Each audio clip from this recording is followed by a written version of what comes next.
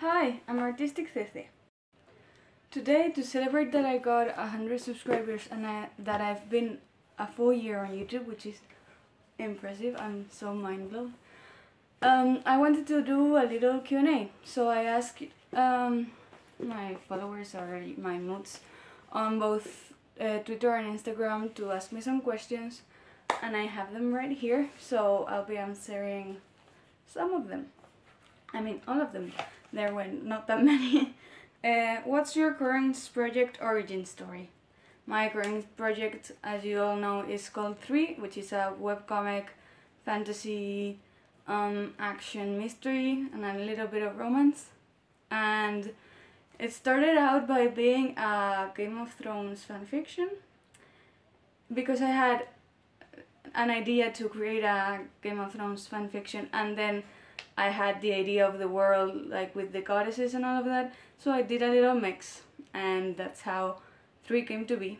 The idea of the goddesses came to be because I was thinking about how religions work and how they start, and I decided that I wanted to make a story where like color was the most important thing.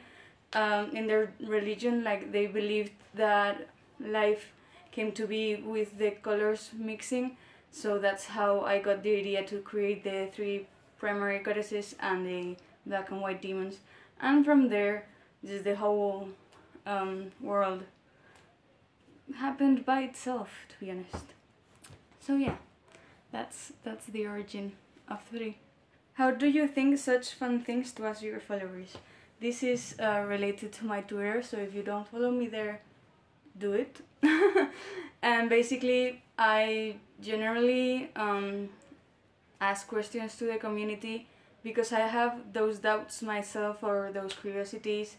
Like for example, if one day I'm working on thumbnails, I get curious about how other people do thumbnails, because I feel like the best way to learn how to do comics or do anything art related really is to see how other people do it and to get inspired by their work, and then use in your own work the parts that you like from others and not the ones you don't like, and then just start developing your own style and your own process.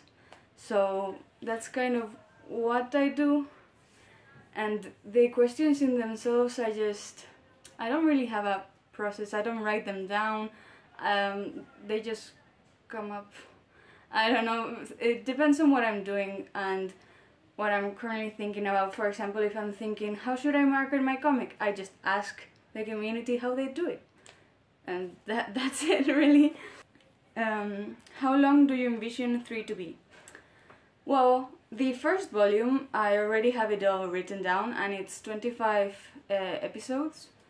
So first volume is 25 episodes, and then I want other 2 volumes which should be around the same size, but honestly I don't know because I don't have them written so far.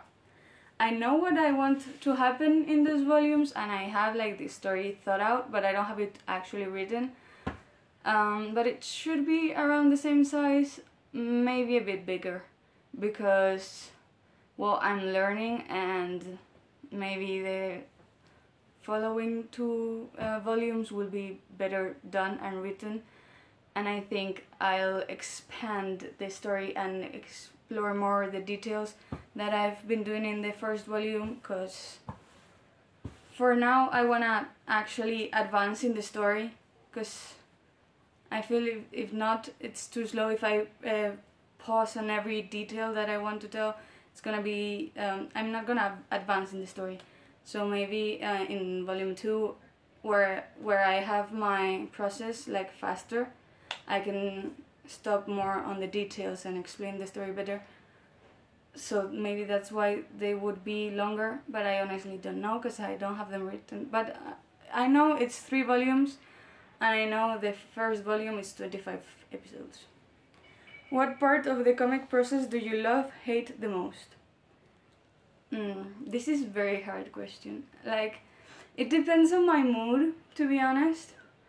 I think the part that I like the most is actually thinking about the story and designing the story, the characters, and just like the ideas in my mind, because I feel like the rest of it, it's a lot of work, you know? Like, you actually have to be there day by day doing stuff, and I like the fancy ideas in my mind, and yeah, I just love coming up with story concepts and character arcs, and ooh, I'm gonna leave this little tip there of what's going to happen, you know? I like thinking and I like writing, I guess, but also character design. I love character design.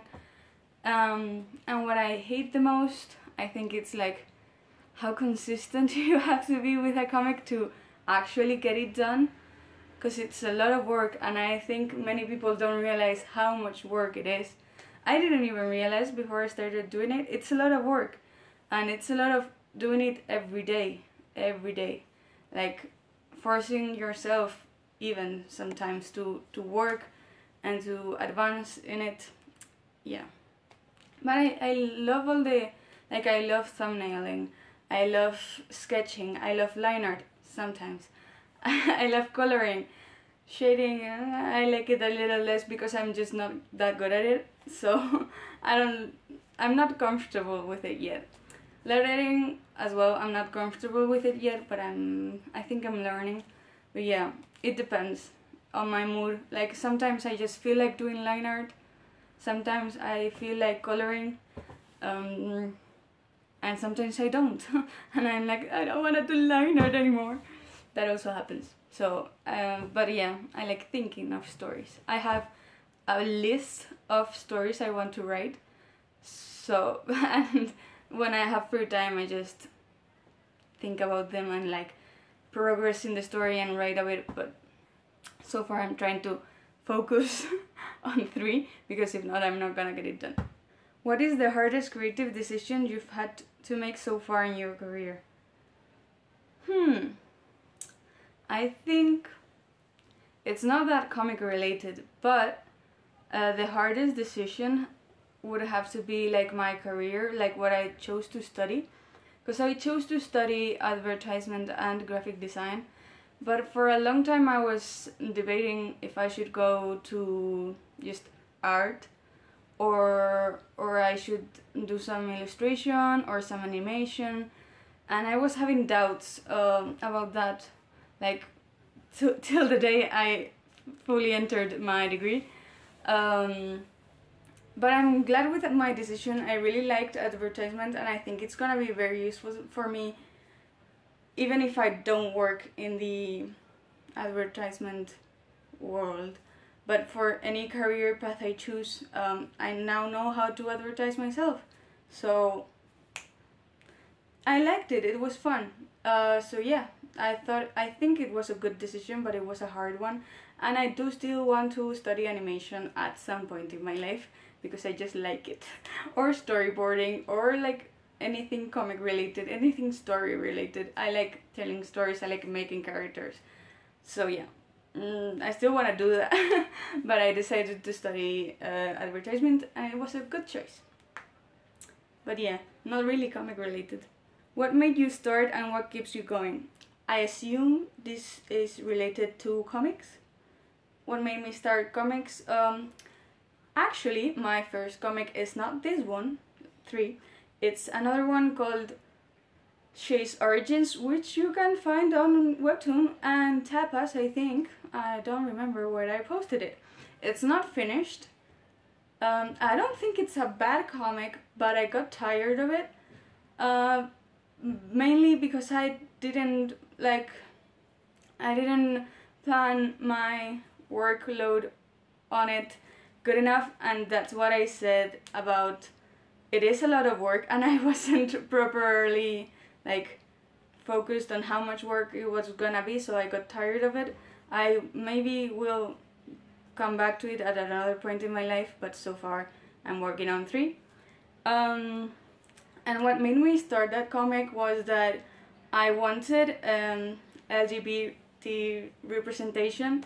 So it's a girl love story where the main character is a black girl, and then their romance interest is a plus-sized girl, and they fall in love. and more things happen, like there's superpowers and there's like a weird agency that recruits kids to fight and things. But I think it's a good story, and I wanted to write it because there is no romance plus-sized relationships with any, like, straight even, there's none of that, and I wanted to be gay because I'm queer, so so yeah, I wanted to do that, and that's why I started. And I've always liked to write stories, so like I have a story of mine about superheroes from when I was like around 6, and it was also a comic, but it's around, I don't know where it is. But yeah, so that's why I started, I guess. And what keeps me going, honestly, is the community. I've made a ton of friends on Twitter, and everyone's so nice, and everyone's like so supportive, and they're just like, yay, go make your comic. And it's so exciting to be a part of that excitement, of that creativity, and I like it a lot. So I might have, yeah, without the community and the support that I have currently, even when I haven't even posted my comic yet, it helps a lot. Yeah, maybe if I had, what? Sorry, English is not my first language. If I had that, I don't know that sentence, how that works. When I was creating She's Origins, I would have continued if I had that support and everyone excited about my story. So yeah, but I'm continuing with this one, I swear it. Also, another thing that helps continue this story is that I'm doing it as a university project. So I have to finish it because I have to give it and present it and say, hey, I did it. So that also helps. And well, lately I've been learning how to organize myself to be able to accomplish the workload that a comic is.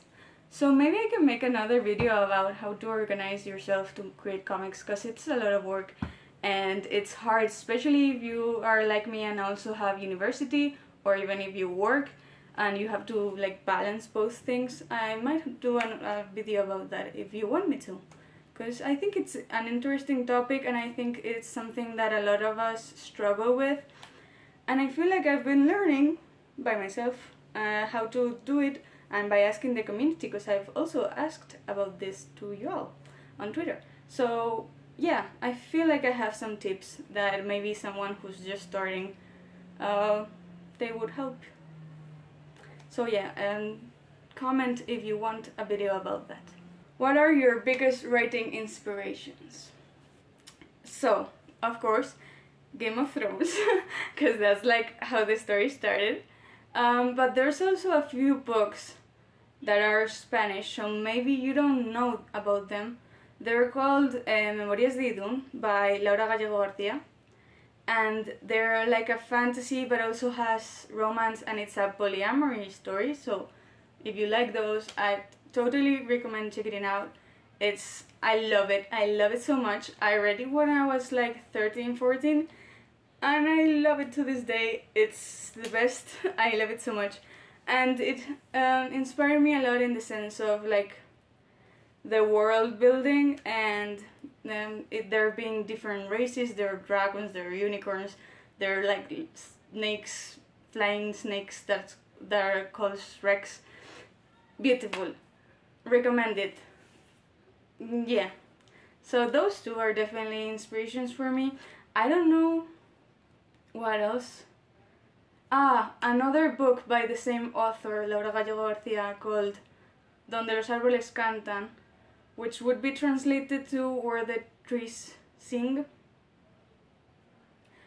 Great book. Great romance.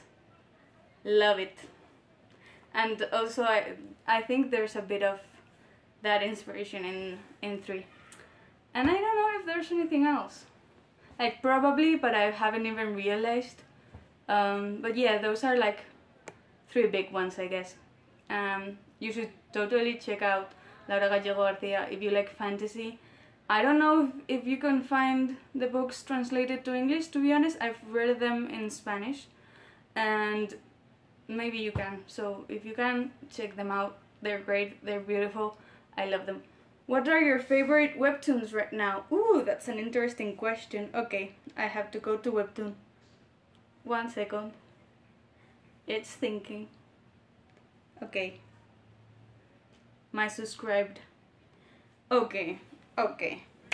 I really like by HopeHjort. I don't know. I'm gonna put the names in the comics here because some names are difficult to pronounce. I'm sorry. But the comic's called Corvid's I. It's LGBT and it's fantasy, so of course I love it. And it's just, I love the art style. I think, I don't know what pronouns they use, so I'm gonna talk in they. They have beautiful backgrounds, beautiful coloring, beautiful shading, beautiful character design, beautiful, just beautiful. I'll probably link the comics down below so you can check them out. Beautiful, you should totally check them out. Okay, what else?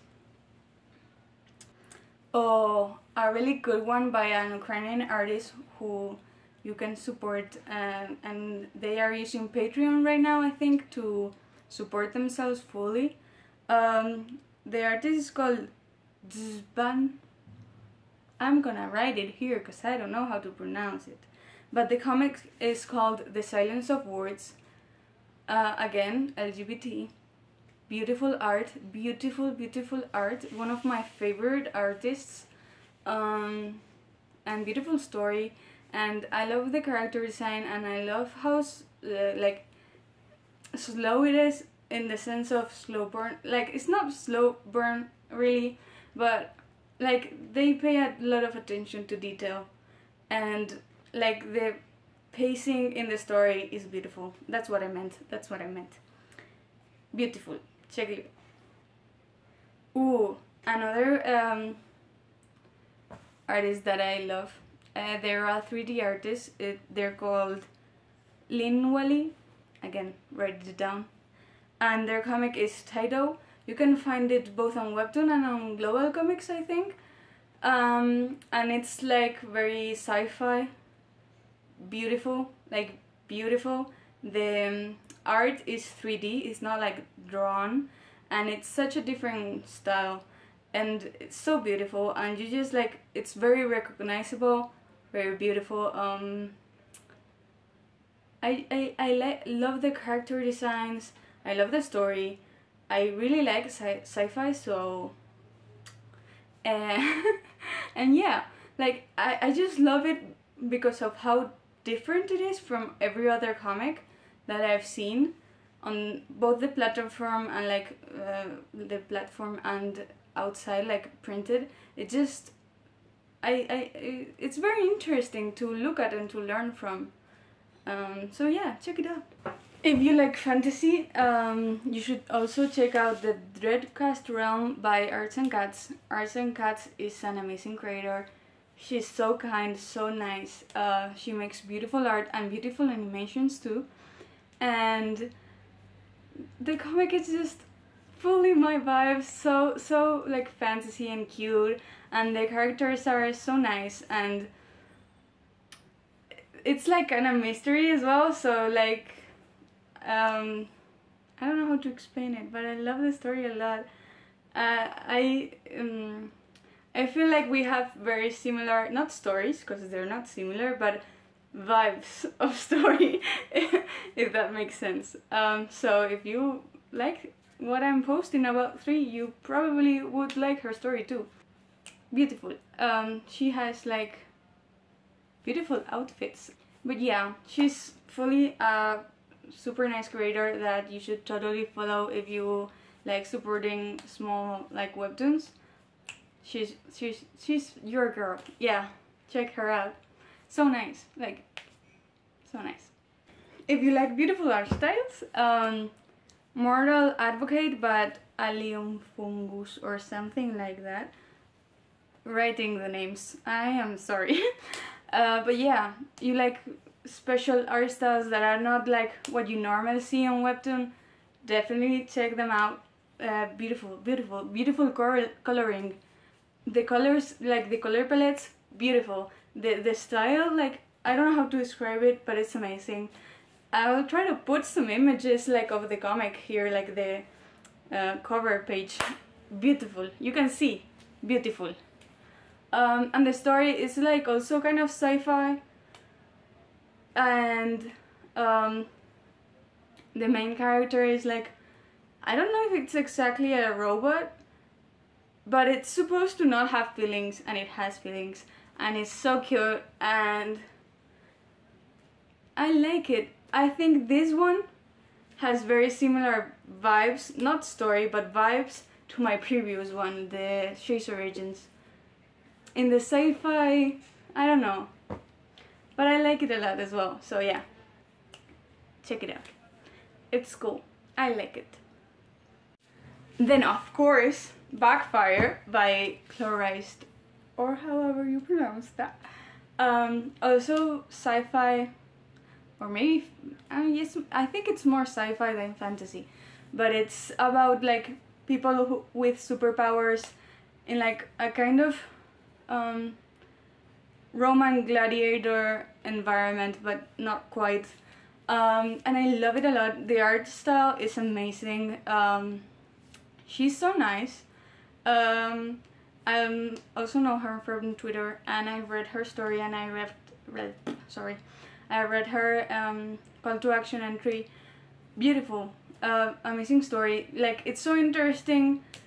Her character design is so interesting, and it just makes you want to know more about each character, and they have personality. Like, they are well developed. They're very interesting visually, and yeah, she's one of like my inspirations on the artist I've found on Twitter, so I definitely check her out. She's amazing, so nice. She deserves all the support. And finally, if you like kind of pirate-y stories, it's fully pirate, I think, I recommend Inevitable Destiny by Claricee, another amazing artist. She has such a cool story, and she's really advanced in her story, which is really cool. Like, I think she just finished the first season, so beautiful. The character designs are amazing. It's such a funny comic, but without it like actually being how do you call it? Humor comic? I don't know. Like, anyways, it's funny. The character designs and the expressions she has, they're really funny. The story is really cool, and she's very nice. She's adorable. She also has a YouTube, so you can check her out. I'll link it around somewhere. I don't know how to do YouTube yet. But yeah, that's the last story I'm gonna talk about right now. There's tons and tons more that I should recommend. Maybe I can make some other video just with comics you should check out, because they're amazing. And I think Webtoon doesn't push as much these like little creators that are amazing. They're so cool, and they should. They're amazing. So yeah, maybe I'll do a video with that. If you want to, comment down below. Last question is, how long do episodes take? My episodes depend a lot, because I have some very long episodes and some very short ones. Like, for example, my prologue was, I think, 25 pages, whilst the episode 1 was 3 pages or 4. So that's like a big difference. So it changes a lot. But generally I try to make an episode in 3 weeks. 3. 3. It's called 3. You get it? Ah? Okay, sorry. So yeah, but it depends. I have a list on, I use Notion, so I have a table where I say like how fast I wanna go. I can, like, if you want to make me, if you want me to make the organization, how to organize your webtoon process video, I'll talk about this, and I'll talk a lot about Notion because it's the app that I use to organize myself. But yeah, I have like deadlines for each episode, when it should be done and when it should start working, when I should start working on it. And yeah, so I generally try to make it 3 weeks per episode, but for example, if I have one that's 3 pages, I do it faster, and then I take that 3 weeks and mix it with a big episode and do an episode in 4 weeks, for example, if it's a long episode. But generally, right now, I'm on chapter 7, and most of my chapters are 8, 7, 9 pages, somewhere around that, so I try to stick to my 3 weeks per episode. Yeah. And those were all the questions. So I hope you enjoyed me rambling. I'll try to improve I always say this, but I'm trying to improve how I make my videos, and I feel like right now I'm better at talking than I was at the beginning, so I'm proud of that. I'm more comfortable talking, so yeah, that's good. But I still need to improve some things. For example, I need to improve like how I film, like the frame, and also lighting, because in my room, I'm not in my room right now because of this problem, but in my room there's no light at all. I have a window, but no light comes in through the window, so it's dark all day every day, so it's very hard to film on there. That's why I'm filming here. I was finishing the video. Why am I rambling to you again? I am sorry. Anyways, I hope you enjoyed the video. I want to go back to making vlogs at some point, so expect that.